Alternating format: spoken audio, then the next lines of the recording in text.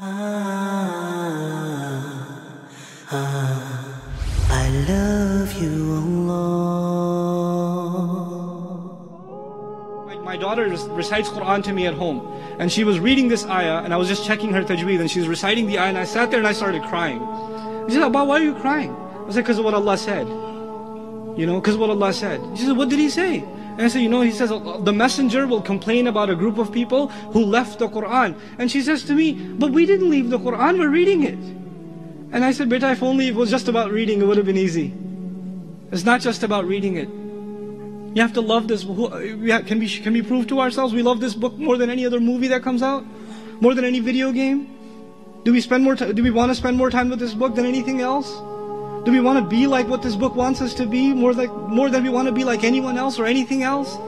How younger guys want to look like ripped because they see a picture of a guy with muscles? Girls want to look like someone? People want to make money like someone? People idolize these people. Who idolizes the character that the Quran embodied, the Messenger of Allah sallallahu alaihi wasallam? Kana khuluquhu al-Quran. Who goes to sleep at night saying, "Man, I wish I had a six-pack," instead of thinking, "Man, I wish I had more sunnah in my life"? Who says that? How are we not abandoning it? How are we not abandoning it? We have to be a people that take coming back to Allah's book seriously.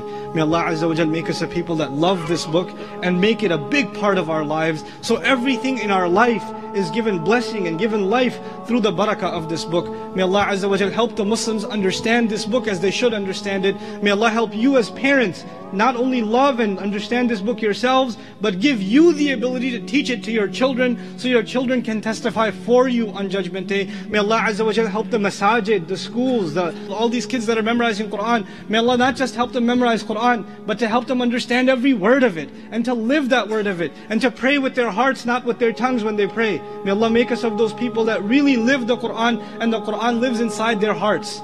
بل هو آيات بينات في صدور الذين أوتوا العلم. These are ayat that live in the chests of those who've been given knowledge. Chests, the Quran lives in the person's heart. May Allah enter this Quran into all of our hearts.